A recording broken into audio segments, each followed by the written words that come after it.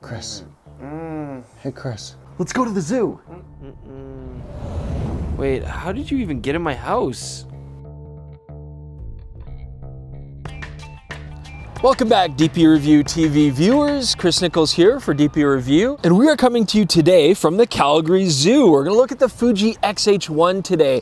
And, the reason we're at the zoo is that, the X-H1 is really getting touted as this newfangled video camera from Fuji, but it's really so much more than that. And this is a large DSLR-like body. It denotes balancing with long lenses, and so I thought I'd shoot some wildlife today, but since we got to deliver one of these one episode a week, and we don't want to sit out in the woods for 3 days waiting for animals, why not come to the zoo? There's a lot of stuff here to play with. I think we're gonna have a good time. Now, when you pick up the Fuji X-H1, the first thing you're gonna notice is just the difference in the body size and look. Aesthetically, it follows the GFX's lines, and it has the display on top to show battery life, photos remaining. That always remains on. It's quite an interesting feature. On top of that, though, it's a much larger grip. And again, for me personally, I like smaller grip cameras, but Fuji actually said that one of the biggest requests they had from users was, get us a camera with a bigger grip. Now, I've got the battery grip on here as well, the vertical battery grip, and I'm using the 100 to 400 XF lens today. And so what that gives us is a very SLR-like, very large professional looking body, and I think that's the way to go here. With Fuji, you have the choice of going X Pro 2, XT2, to a lesser extent XT3 and XT20. I mean, you really get a lot of different body choices. Now the X-H1 is great for users who might want a more SLR type body. That being said, this body design is going to polarize a lot of people. I mean, if you're a Fuji user and you want a bigger body to shoot longer lenses, I think this is going to work out very well. But if you're somebody looking to move to mirrorless, you want something compact for travel, this is not a good choice. And if you're an existing SLR user and you're happy with the weight and size, moving over this might not make very much sense, although I do have to say, it is definitely lighter than your standard SLRs.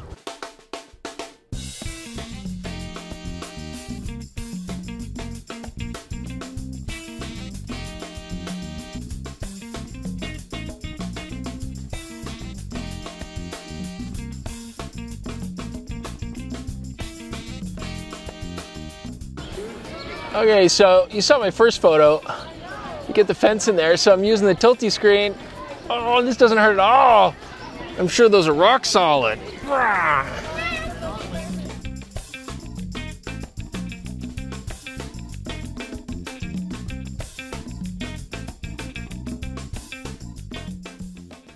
So there's three big advantages I like about the larger body. First off, it is balancing this 100 to 400 well, and it's very weather sealed. Fuji's best to date, rugged body design, great for wildlife shooting.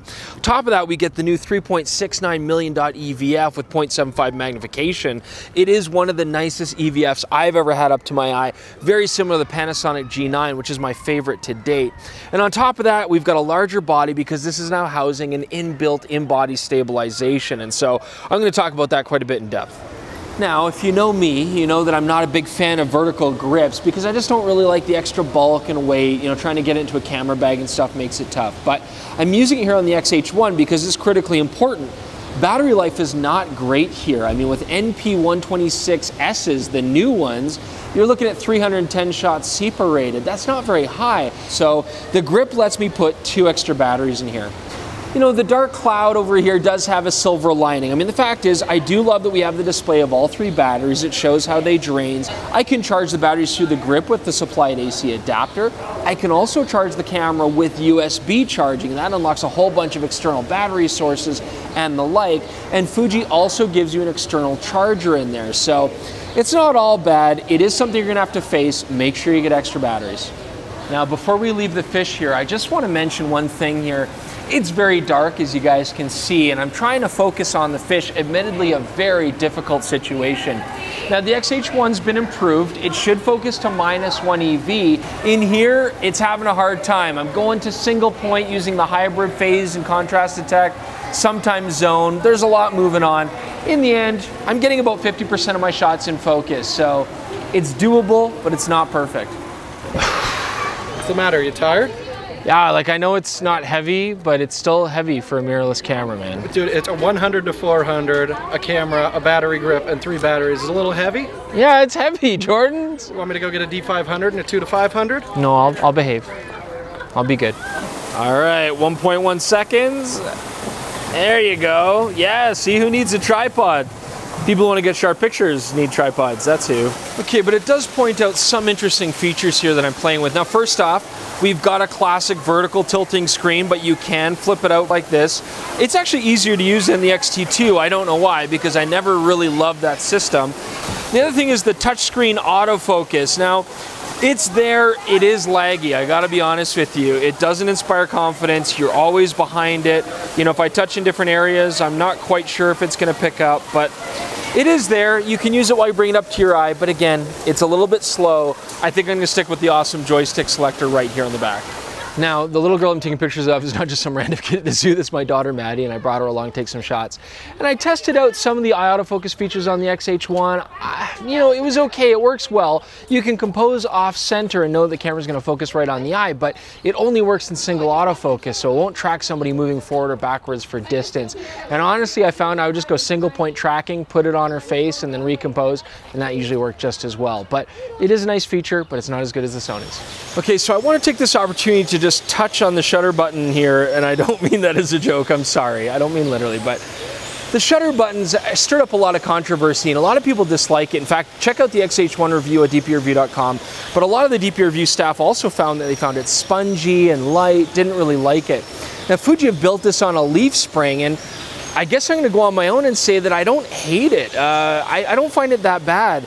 You never really know when you're half pressing and you don't know when the camera's gonna take a picture. So it kind of surprises you, but I like that from a stability standpoint. And I'm finding that I'm getting used to it. It's not as problematic as I thought it would be or was expecting it to be. That being said, you can send it into Fuji. I've been told by them at Fuji that you can send it in and they can actually adjust it to 3 different strength levels. Now, that sounds like an arduous process, you know, send the camera in, get it back, oh, it's still not where I like it, try again, but that's what they say you can do. I'm finding it's fine just as it is. Now, if you're in Calgary, you happen to be around the zoo, the new exhibit, Panda Passage, is here. We're very proud of it. It's not quite open yet, so we can't shoot them today, but by the time the video comes out, you can go check them out for yourself. Let's see if it's gonna pick up. Come on, there we go. So we're in the Calgary Zoo's Butterfly Conservatory, perfect place to test some of the features. Now, first off, I'm using a very tiny single point autofocus, putting it right where I want, but like any close-up, sometimes it's a little bit off. And that's what brings me to one of the real standout features as I use this camera more. It is this new generation viewfinder, just doing such a good job. They give you the resolution to make sure that you can focus accurately. Now, manual focusing on this new 80mm lens, the macro that I haven't tried yet, it's okay, it's by wire, so it's hard to really pinpoint it in, but I can just move my head in and out and very clearly see with the resolution of this viewfinder when I'm in the target zone. So big benefit. I always thought the Fuji X-T2 viewfinder was amazing, but this blows it away. And if you're a DSLR user who's really used to those high-end optical viewfinders, I think you'd find this very, very adequate.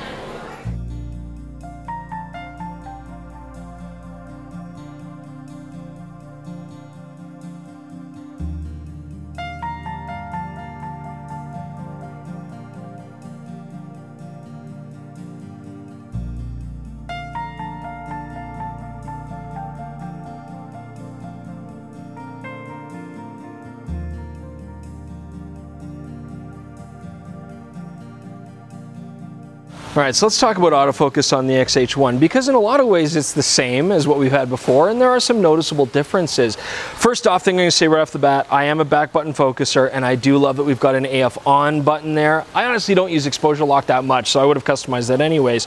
And despite the buttons being really close together, I haven't hit the wrong one yet, so that's a good sign. But in a lot of ways, the X-H1 has a very similar focusing system to the X-T2, for example. It's that same very centralized phase detect autofocusing system. You can't expand that beyond that in any way because of course it's mechanically hardwired. And on top of that, although it does have a different processing system for autofocus, hence maybe the better low light performance gains and ability to focus at f11, it still operates in a very, very similar way. But there are some challenges I'm facing, you know, and we've said this on the X-T2 as well, you gotta customize the right focusing mode for the right situation, but the challenge is how do I switch those quickly? You can customize some user settings so that it remembers those and quickly switch that way, or you could stick them in my menu and try to change them quickly that way too, but it does take your eye off of the action and out of the shooting, and so I'm finding that, yeah, setting those up properly. If you use the wrong mode, I'm just not getting as much success as I'd like to. But don't take my word for it. Go to DPReview.com. They did some extensive testing. You can see Dan Bracali on his bike, and this shows you a good example of how you got to keep things central for the phase detect autofocus to really kick in, and you got to really customize the modes. I'm going full backpack. Both arms. Oh, red pandas. The finest of the pandas, other than the fact that we've got a new panda exhibit here at the Calgary Zoo, so come see the Calgary Zoo pandas. You don't have to choose, you can see both. We got a red panda photo. Oh, what a terrible photo. So sometimes you need really effective image stabilization, and the X-H1's bigger body now supports built-in sensor-based stabilizers. This should help photographers and videographers. You know, the interesting thing though about it is it does work in conjunction with lenses that have image stabilization, but we're actually finding that fixed prime lenses without lens-based stabilization actually in some cases perform better. Go to DPReview.com and you can see this chart. It really shows you the amount of stops you'll approximately get in benefit. We're finding that certain zooms like the 1855, 1024, and 55-200 don't perform as well, but interesting, you pick up some lenses, get that stabilization, and so far today it's working great. Chris, you going to talk about continuous shooting speed? Oh, I don't want to. Jordan is boring. It's the same as the X-T2, 8 frames per second mechanical, 11 frames per second if you put the battery grip on in boost mode. Less lag time in between the shots, minimal blackout time with the boost mode, 14 frames per second electronic. Yeah, go to DPReview.com. Perfect. Land of lemurs, okay, so AFC custom setting, set 4 for suddenly appearing subjects. I think that'll work well. All right, so I may have dramatically overestimated how quick these guys are moving and what kind of focusing control I would need, but that's okay. This lets us illustrate another topic here.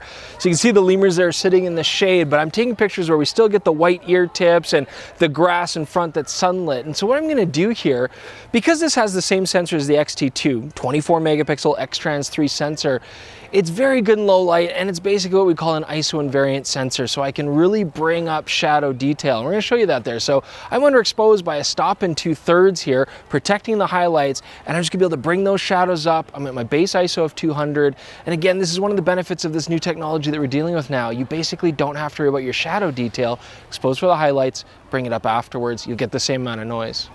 So that lovely animal behind us there, you know, Richard Butler and Barney Britton and Gordon Lang and Kai Wong would call those zebras. And Dan Bracalia and Carrie Rose and Tony and Chelsea Northrup would call those zebras. So I guess Jordan and I, what are we gonna call them? Zebras.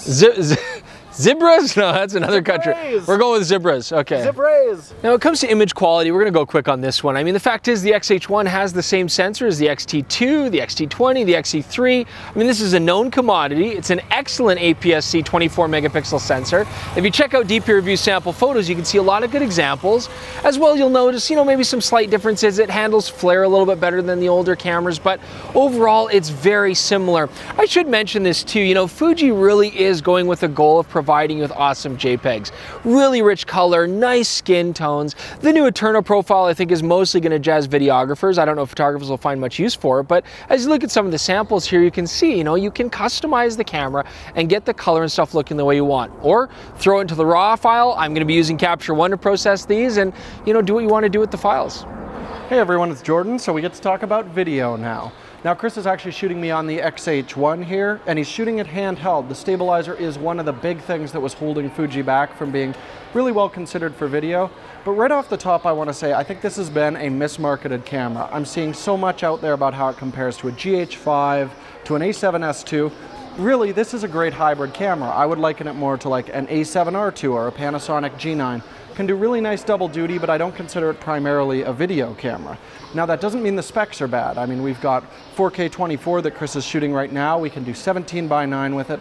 Now it is still 8-bit, but remember, if you're looking at hybrid cameras that shoot 10-bit, it's a GH5 and a GH5S at this point. So I mentioned that Chris is shooting me on F-Log right now, which is recorded internally, which is great. But we've now seen that move over to the X-T2, so that doesn't make that quite as special. However, this still has the Eterno profile, which is my favorite straight out of camera image. You can see some samples right here, just nice low contrast. You can play with the files a bit if you want to, but I wouldn't bother. If I had to deliver a project next day, I would shoot it in the Eterno profile. Looks fantastic straight out of camera.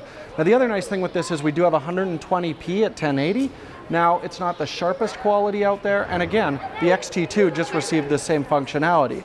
That's the awesome thing about Fuji, but if you're buying this camera for video capability, it means we might see some of these same things trickle into some of the rest of the line. Now we're shooting at 200 megabits per second in 4K right now, and you can see even with all this motion going on, this is really difficult for a video file, but it's holding together wonderfully, unless YouTube compression is totally screwing it up for us right now. So while Chris is shooting us on the Eterna profile, you can see very nice, you don't really have to play with those files at all. But as well, my favorite thing about this camera is the viewfinder on it. We got the 3.69 million dot EVF from the GH5, but it's very sharp, 0.75 magnification. I can easily pull focus without having to punch in and check my focus. Other things that are kind of annoying is we do have to use the battery grip if we want to use headphones and actually monitor our audio, but we do have the new touch silent interface for video recording, so you don't have to make any sound. All operates from the touch screen, and it keeps your settings all separate from stills mode. It's a great idea, but I do find it's a little cumbersome, a little bit laggy with the touch screen on this.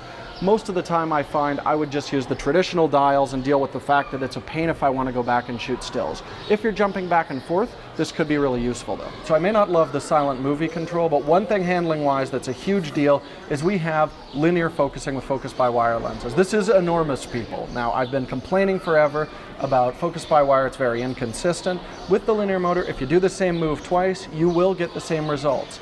Now it's not perfect, there's no hard stops on it. You can't look at your lens to see where you're actually focused, you have to look at the camera body, but it's a huge improvement. And I want to see this on every single camera body tomorrow. This is a DP review video, very important, everyone pay attention to it, put this in every camera tomorrow. Now going back to, again, to things that bug me a little bit, when we're using this camera, we've got a 15-minute record limit when we're not using the grip. Now, we've never had this camera overheat, but it is a bit of a pain. You need the battery grip to get 30 minutes, and we've done long recordings, and it's still no overheating issues. I'm not sure exactly why we have this limitation, but it's a real pain. So let's say you want to do some of that run and gun shooting that all the kids are talking about right now. We're in autofocus mode right now. We've got the stabilizer on, walking handheld, and you can see it does a really good job at those two things. Problem is, there's no fully articulating screen with this thing, so I can't see if I'm in focus or the footage is that bouncy. As well, there's no exposure aids. We have no waveforms, but we don't even have zebras or zebras, as we've discussed earlier, so hitting exposure can be a real issue. Also, when I walked from inside to outside, you probably saw there, the exposure changes in big third stop, chunky increments. Doesn't look very good. I wish that was smoothed out a little bit. So after using this camera extensively for months, my takeaway from it is that it's a very specialized beast, but it's very capable. If you need quick turnaround, the Eterna profile is almost worth the price of admission alone, and I love using the EVF, and the stabilizer is quite effective on this. But you could also grab an X-T2 now that it's got the internal F-Log, the 120 frame per second slow-mo, shoot that thing in F-Log, throw the Eterna LUT, which is now available, onto your footage after the fact, and you're getting something very similar to the X-H1. So this is a very good camera, but if it's worth the price point, I don't know, it's got some stiff competition out there for video. So much like that dinosaur back there, SLRs in the hands of wildlife users are about to become extinct. No, I'm just kidding. Don't get mad. Leave your hate mail in the comments below. I'm kidding, sort of. Because you can really look at the Fuji X-H1 in 3 different ways, and they're all valid. I mean, the first way is this gives Fuji users a heavier body to balance their bigger long lenses when they want to do wildlife and sports and adventure photography. Absolutely. The other thing you look at it is this is an attempt to win over SLR users from their Nikons and Canons into a mirrorless body with an awesome EVF that still has a lot of the capabilities that they'd want, but the price point of the X-H1 kind of puts it right on par with a lot of those high-end SLRs, and I still think that some of them are going to focus better than this camera and shoot very rapidly. Third way is to look at this as strictly a new video camera from Fuji, but as much as you see on the internet, I really think that's missing half the point. Those features are improved, but this camera is definitely more than that. You know, on top of that, I think the X-H1 has some amazing features. I mean, you're getting the inbuilt stabilization, big bonus. I love the quiet mechanical shutter. It's just so silent and smooth, makes almost no noise, great for wildlife shooting. This is actually the first Fuji camera to feature electronic first curtain shutters, so that just only helps to make it quiet, and it works great. On top of that, I think the X-H1 is a very viable wildlife platform, but I can't help but feel that the autofocus features are still a little bit lagging behind, especially with that centralized phase detection autofocus. All in all though, it's an interesting rugged body. Again, go to DPReview.com, check out all the facts on their full review. That'll give you a good heads up on the technology that's involved here. Hopefully you found this review useful. Again, leave your comments below. Don't forget to check us out on Instagram, subscribe to the channel, please. This brand new channel needs subscribers to help it grow, so we're counting on you out there. Let us know any comments on Twitter. We'll see you guys very soon.